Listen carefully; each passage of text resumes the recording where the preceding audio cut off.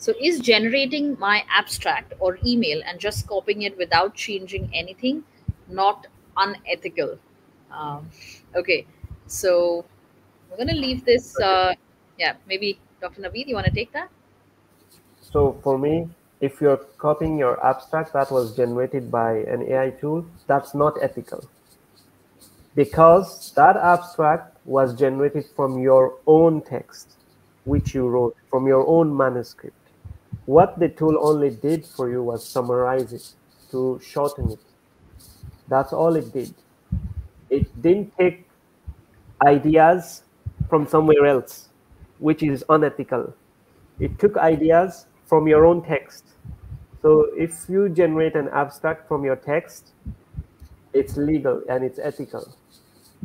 I hope that answers you. Then coming to the email again, the email part.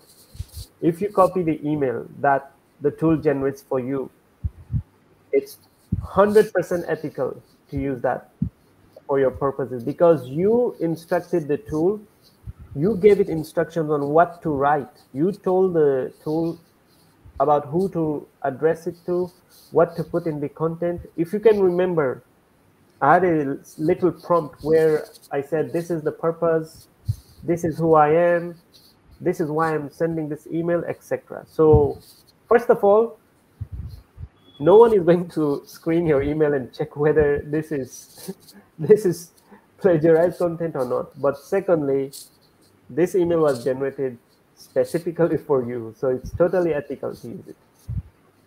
And I think we need to kind of make a distinction between academic work, which is going to be marked for your, and you're going to graduate with this, and an email.